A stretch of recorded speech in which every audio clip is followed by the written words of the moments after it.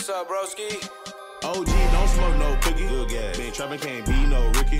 Big homie, coming back so ticky. What's crack? Barbecue, let the AK cook. Fire. Type work, I move.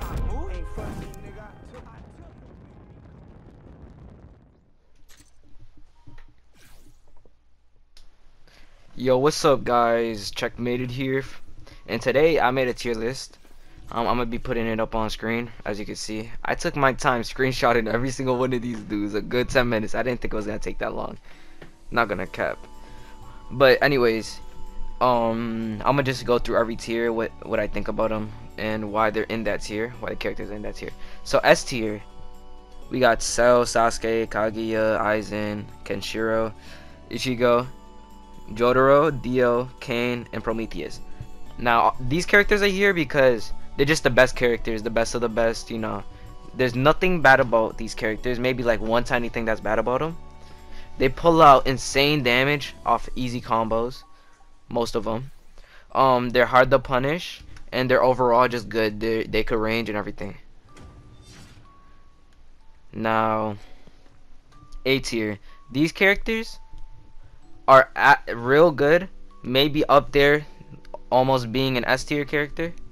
But the issue with these characters is the characters in S tier are just like a step up from them. Like, it's not that these characters are bad, they're real good. You could win most of your matches with these characters. It's just compared to the S tier characters, they're just not there.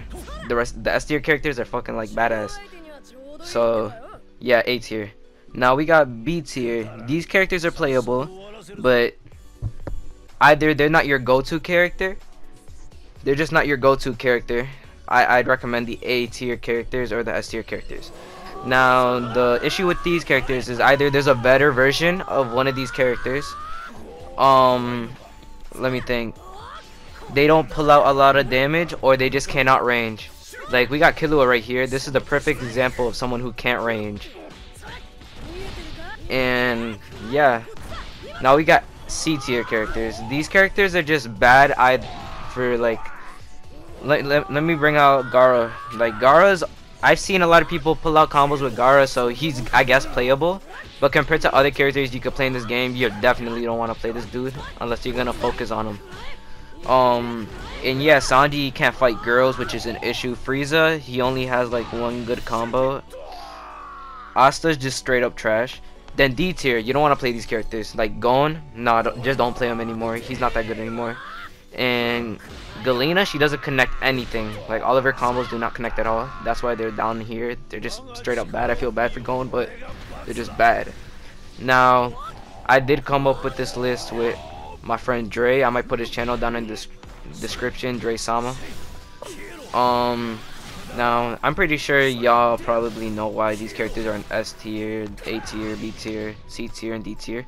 I felt like this video was long overdue because I've looked at a bunch of tier lists that either like just a bunch of YouTubers who are just trying to get views even though they don't play the game. Like, I play high ranked people. Me and my friend Dre play high ranked people, and we all know what kind of shit you're gonna struggle with. We know what kind of shit you're gonna struggle with because we playing the best people out here. Most of them cheese. So we're probably gonna know what characters to pick. So this is why I made this tier list. I feel like nobody else has made a tier list, which is recent with all the DLCs. And if any DLCs get added to the game, like, I'll probably redo this tier list later on. Just matters how successful this video is. But thank y'all for watching, and I'll see y'all on the next one.